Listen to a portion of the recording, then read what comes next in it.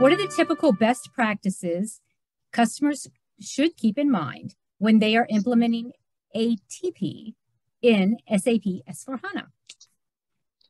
Right. So I think from an implementation standpoint, if you ask me, the way the solution has been designed, it is very, very simple. Everything is this configuration. So I think more than how to implement the tool or the solution, what the companies really need to look for is they need to understand what is the order promising philosophy that they do have.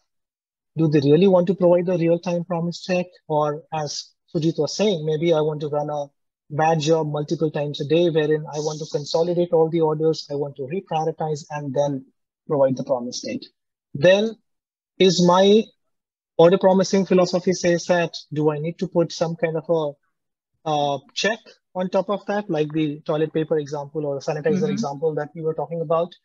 Does my philosophy say that, okay, if a customer comes to me for a specific, say, a retailer, and if that is not available, can I propose the customer that, hey, you know what, let's say the dress that you want is available with another retailer and I'll get that from you, right? So so first of all, the company needs to really understand what is the order promising philosophy that they do have.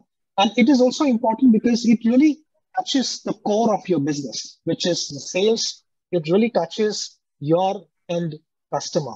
And that's why these aspects are more important than the solution itself. The solution is quite simple, easy to configure. So I don't think there would be any challenges as far as implementing the solution is concerned. Is it their industry specific ATP, or is it industry specific once you get into aATP? Right. Are there bolt-ons or add-ons, or I don't know? I was just curious about that. So that's a good point, Kendall. So what happens is that every industry has its own nuances. I mean, the way, for example, a high-tech industry works is different than the way an automotive industry works, or different than a retail industry works, and very different than a steel industry works. So each of them have their own nuances with regards to how they would want to provide promise to their customers.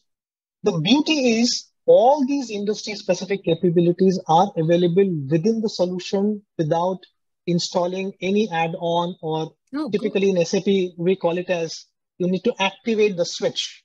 But here you don't even have that. So what that basically means is that if a functionality was delivered for, say, a fashion industry, but an automotive industry thinks that, oh yes, this functionality looks interesting and I could possibly use it, then absolutely you can use it.